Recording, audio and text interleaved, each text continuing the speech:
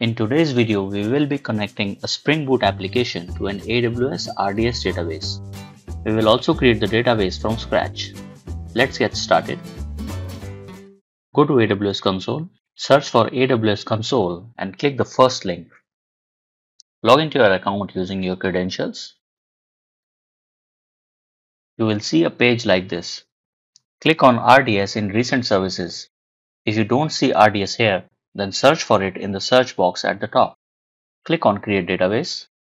We will be using standard create method. There are multiple database engines such as Aurora, which is AWS proprietary database, MySQL, Postgres, SQL Server, etc. We will go with MySQL. Scroll down. There are multiple templates. Choose it as per the environment for which you are creating the database. We will be using free tier here and you should also choose the same if you are creating it for learning purpose. Choose a name for database instance, which should be unique across your AWS account. Remember that this is not the name of your database. This is the username for the database. Provide a password. The password should be at least 8 characters long. DB instance class will be dbt3.micro since it falls under free tier. Again, you can select it as per your storage and processing requirements. Leave the storage values as default. We don't want to connect any EC2 instance, so leave this setting as is. VPC will also be default. Don't forget to make the database public accessible by clicking this radio button. If you choose no, then you will have to add security groups for allowing connection from external IP addresses.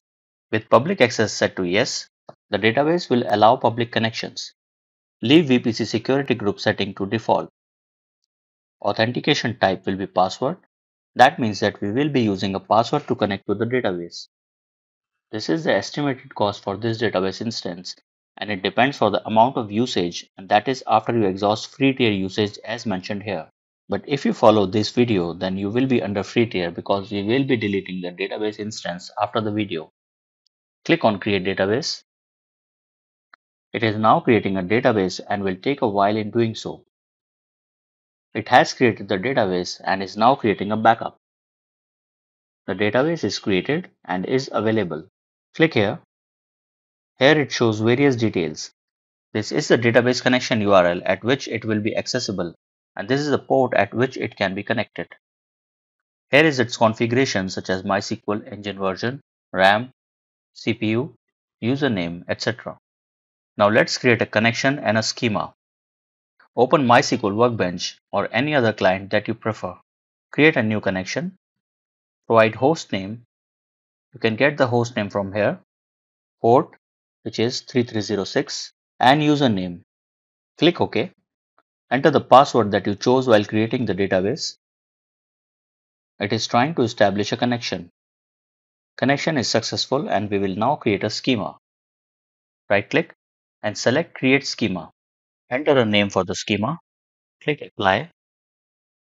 Apply again. The schema is created. Now let's try to connect our Spring Boot application to this AWS RDS database. For this, first we need to add two dependencies to our project. This project is built with Gradle and so it has build.gradle file. If you are using Maven, then there would be pom.xml file. First dependency is the MySQL driver, since our database engine is MySQL. Second is Spring Data JPA. Adding this dependency will automatically create a data source on application startup. You can also create a data source or a database connection on your own. In that case, you do not need this dependency. Right-click the project and select Gradle and refresh. This will download the jars related to these dependencies and add them to classbar. Again, if you are using Maven, then you need to select Maven and then update project. Next, we need to add database connection parameters in application.properties file using Spring predefined properties, which are spring.datasource.url. Its value will be the complete connection string containing the driver type, followed by DB URL, which we can copy from AWS directly, :port. This also we can get from AWS, followed by the schema that we just created. Second property is spring.datasource.username, containing our database username. Then spring.datasource.password, which is our DB password. Finally, the class name of driver, which is for MySQL. Start the application. It has started successfully, and if you look at the logs, it shows that database connection has been successfully established. Go to AWS console and navigate to database list page. Refresh this. Look, it shows one connections, which is the connection that we created from Spring Boot application. Now, to further verify the database connection, stop the application and change the database username. Restart the application. It fails to start and look at the error which says access denied for user, which means that it is actually trying to connect to AWS RDS database. Again, go back to AWS RDS database list. It shows zero connections. So now we have successfully created a database connection and we can now use Spring Data repositories to perform database operations such as fetching, inserting, updating and deleting records from tables. I will not cover this part in this video, but if you want to learn that too, then let me know in the comment section below. Finally, go back to AWS and delete the database that we created. Otherwise, it will keep on adding to AWS cost.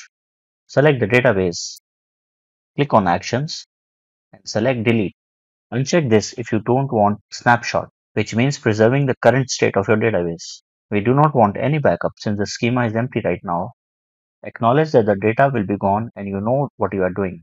Type delete me just for confirmation and click delete. AWS will now start deleting the database and again it will take some time. The database is now deleted. Refresh the page. It is gone. Hope you liked the video and I'll see you in the next one.